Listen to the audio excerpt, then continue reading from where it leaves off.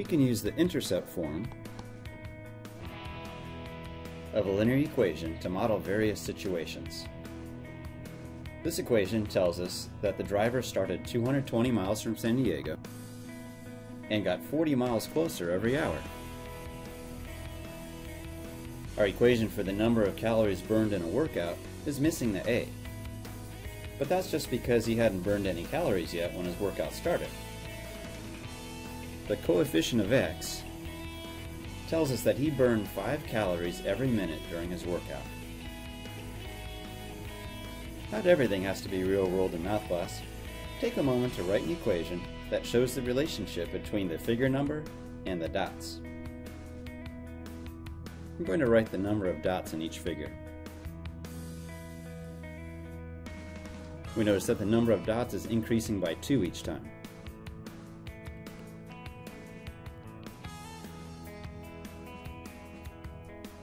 So our equation will have a starting value of 1, and the coefficient of X will be 2.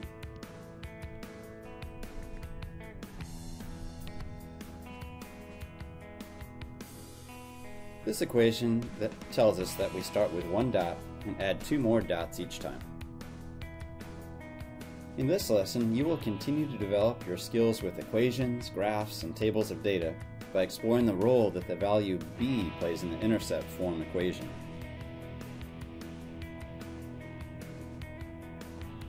On a cold, windy day, the temperature you feel is colder than the actual temperature because of the wind chill factor. In the next example, we'll look at the relationship between actual temperatures and wind chills by using an input-output table to study the rate of change. The table relates approximate wind chills for different temperatures when the wind is 15 miles per hour. We call temperature the input variable because that's the variable that we choose. The wind chill is the output variable.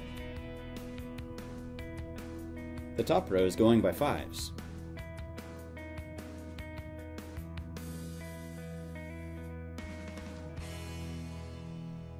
The bottom row is going by 6.4.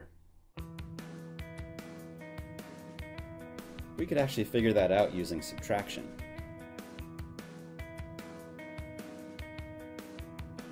So to go from negative 25.8 to negative 19.4, we need to add 6.4, because negative 19.4 minus negative 25.8 equals 6.4.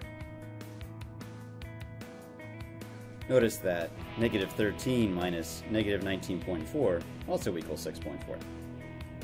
So as the temperature increases by 5s, the bottom row increases by 6.4.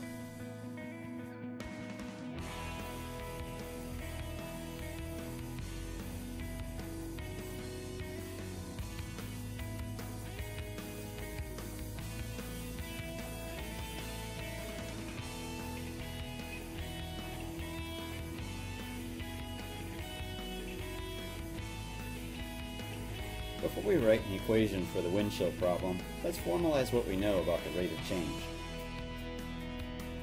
The inputs are going by 5. The outputs are going by 6.4. So the rate of change equals 6.4 over 5. Let's simplify that so we have 1 in the denominator.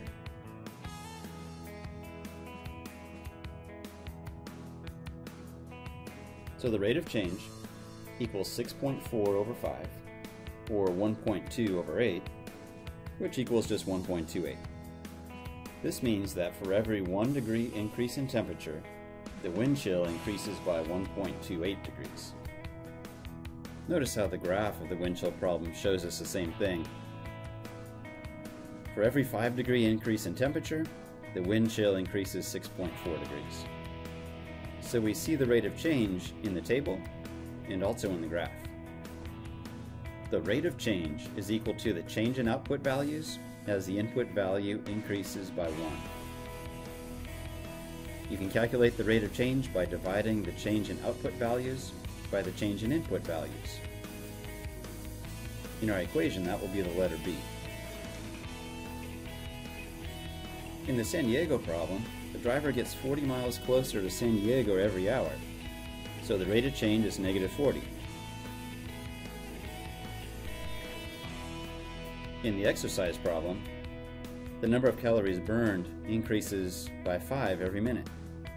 Every extra minute of exercise means you burn 5 more calories.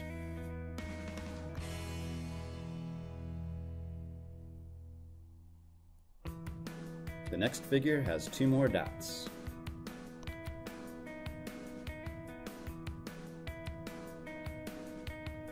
In intercept form, the value of B is the rate of change. Using what we know about the rate of change, let's figure out an equation for the wind chill problem.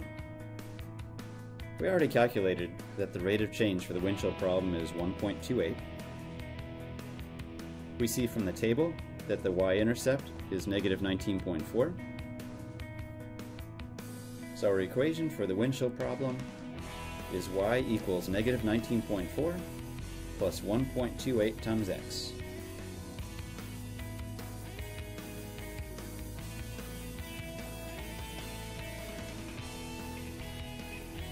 We can view the wind chill problem several different ways. We can view it in words. It feels 1.28 degrees colder for every 1 degree drop in air temperature. We can view it with numbers. Well, the table showed us the rate of change. We can view it with our equation. The equation tells us what the wind chill is when it's 0 degrees, and it also shows us our rate of change. And we can view the wind chill problem as a graph. These 4 views show us the same information in different ways. Let's try writing an equation using intercept form when the inputs are not in order. Let's look at how the inputs are changing.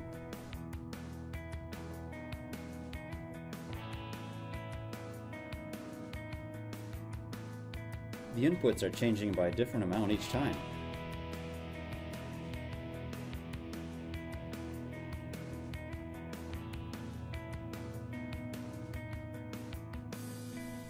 Let's calculate the rate of change for each row in the column.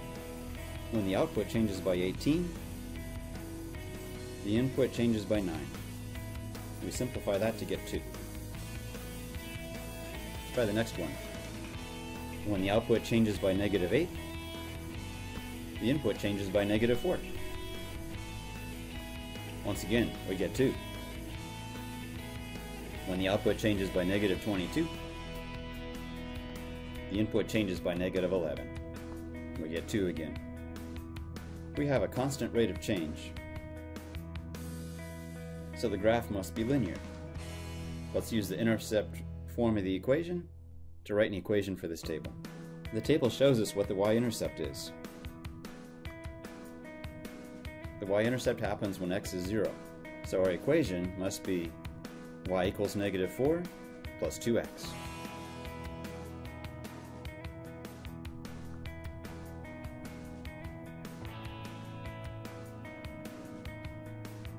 And finally, sometimes the table doesn't show us the y-intercept.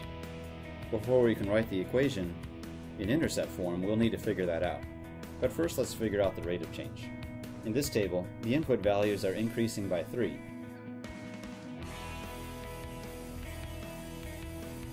And the output values decrease by 12 each time.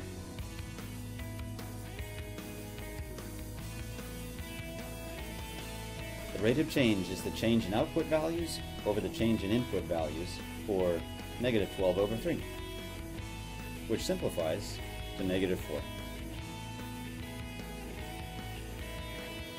Once again, the table does not include a row for the y-intercept because it's missing x equals 0.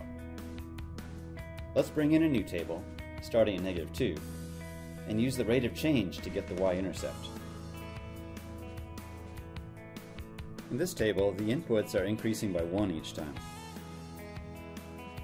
and it includes a row for x equals 0. The rate of change is negative 4, so that means when the inputs increase by 1, the outputs decrease by 4.